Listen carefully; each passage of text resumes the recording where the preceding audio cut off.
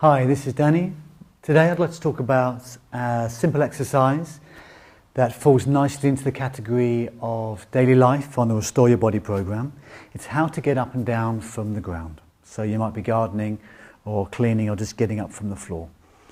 If your knees are pretty good, your back's pretty good, this is easy to do. But let's also do it in a way that's going to look after your body long term. So you're not just going down too heavy and compressing the body. That we use some of the basic movement concepts from Aston Kinetics. Now you know, probably from previous videos, when we do a squat or a lunge, that we talk about that the feet not being parallel, that the left foot's turning out. If this is 12 o'clock, it's about 11:30, right foot's about 12:30.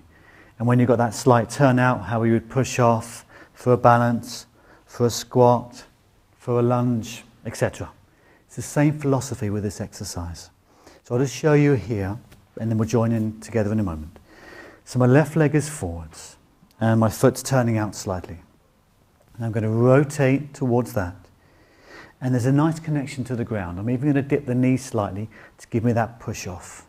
My hip hinges a little bit, the knee softens, and there's that length and space in the body right there. And that's the beginning of going up before going down. Same to a turn. You come forwards and push the ground away to help you back.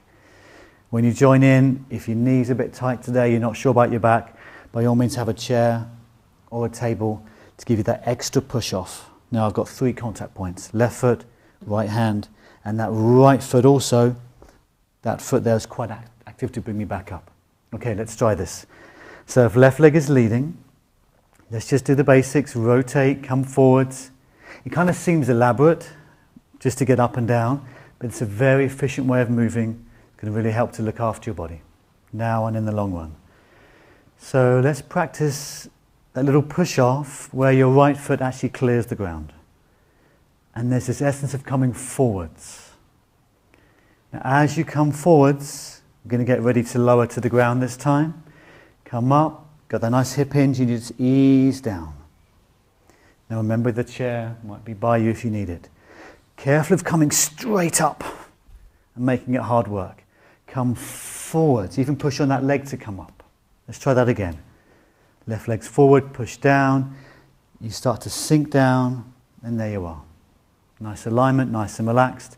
Come forwards, that foot catches you, the right foot's there as well. I'm using these calf muscles and foot muscles to help as I come up.